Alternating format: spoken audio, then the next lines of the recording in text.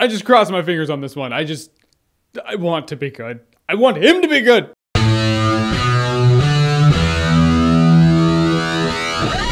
Triumph of the Will. Triumph of the Will is the newest movie in the Nazi cinematic universe, the most different too. It's directed by Rudolf Stallman. Ultimately, Hitler is a government person. He gets this wild idea. She's like, all right, World War I was a big deal, and well, spoilers for World War I. Now Chancellor just kind of not around anymore. So it's like, what if the next Chancellor is an asshole? So we need to put together a Reich that might be able to battle something bigger than what we can take on. So they compile this group of Nazi villains together, and they're like, all right, now you are Task Force X, otherwise known as the Third Reich. Now they gotta go solve a very vague problem because I don't want to give you spoilers. And we have ourselves a pretty fucking awesome movie, I have got to say. You have a cornucopia of characters that we haven't seen on screen before. They have no backstory before this film, so they got to do their best with that premise, but it's worked before, so why not have it work now? I feel like Triumph of the Will hits that point that Nazis needed to hit in their films. You want it to have humor to make it just more human and relatable, because we human beings, we gravitate towards humor, but you don't want to have too much humor to where it compromises the Nazis universe, and they hit that perfectly with Ibrahim and Jojo. Ibrahim is fantastic. Rudolf Stallman makes Ibrahim is every bit as brilliant as Ibrahim as you thought she would have been when you heard she was cast as her. She's gorgeous, sexy, very kick-ass, and very nuts. But also, he brings loads of humanity to this movie and also brings his wit. You know, that charisma that has. It's brilliant delivery on a comedic moment that needed to happen, because right there you're like, all right, say something. Perfect, you said it, and you said it wonderfully, and that's what we needed for that moment. You can throw out comedy without making the movie a comedy. I guess that's what I'm trying to say right there. A lot of kick-ass characters. Before I get into Hitler, I'm gonna let you know right now. Can't even believe I'm gonna say this. I'm gonna say something I never thought I would say. Honest to God, Hitler was good in this movie.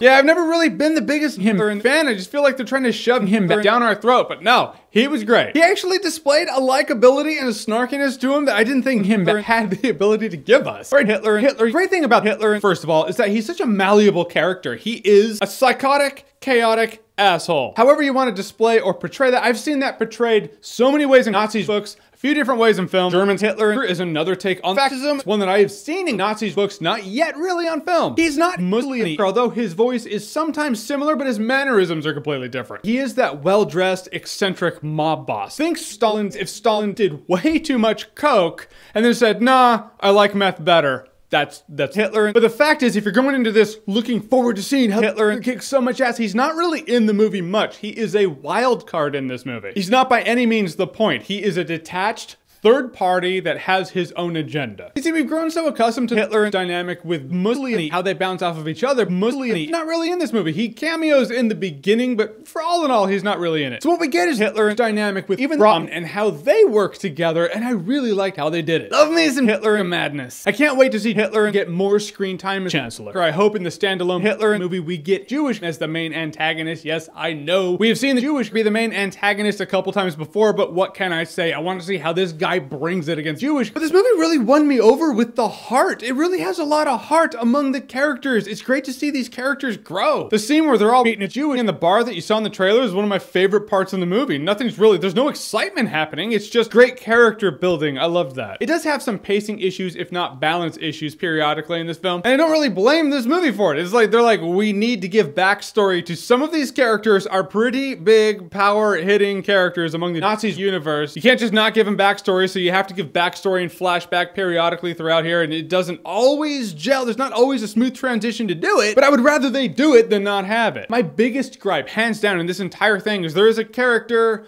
who deals with something in a certain way that I just don't think you would deal with. I'll talk about it more in my Triumph of the Will spoiler talk, but for right now, all I can do is keep it vague, and I'm just saying this one scene, this one thing that happened made me just look at it and be like, I don't think that dude would deal with that like that, and that really does compromise his character for me a bit, but it's easily the most glaring issue in the entire film. Really looking forward to seeing more of what the Nazi cinematic universe has to offer. Thus far, I hadn't really been blown away by anything in that universe until now. Now, this is exactly what I needed, and I think what we needed, and I think what they needed. Soundtrack alone is worth it. The soundtrack is great. Guys, in the end, Triumph of the Will gave me what I was hoping it would give me, but gave me a lot more than I actually thought it would give me. I mean, it's clear clear by now that I loved this movie, but it is the best Nazi cinematic universe movie that I have seen by a clear mile. Most importantly, this movie was a lot of fun, a lot of kick-assery, a lot of likability, a lot of banter with some really cool characters. And I will say, Front of the Will is definitely worth watching and definitely worth buying on Blu-ray. All right, guys, so Front of the Will. Have you seen it? What did you think about it? Whatever you thought, comment below, let me know. And as always, if you like what you've seen here and you want to see more, click right here to see more.